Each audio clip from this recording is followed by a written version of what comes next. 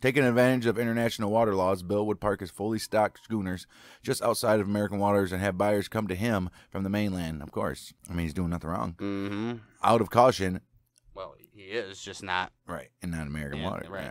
Out of caution, he only allowed 2 buyers on board at a time and made sure that nobody would try to hijack him by placing a swivel machine gun on deck. Damn. Nice. Bill's success and reputation. Could you imagine rolling up to that ship or that schooner, boat, whatever, and there's a fucking swivel machine gun pointed right at your ass? You guys better not. That's at least firing, what, 5-inch shells? Oh, my. At Bill's success and reputation grew, which attracted many loyal customers. They're like, this guy's legit, man. I mean, who Bill often invited them to stay aboard for evening cocktails. They're like, why don't you get chill out on board, have a drink or two. You're in the middle of the freaking ocean. Right. It's like the Simpsons episode where they're on the yacht and they're holding the monkey knife fight and it's all going on these boats.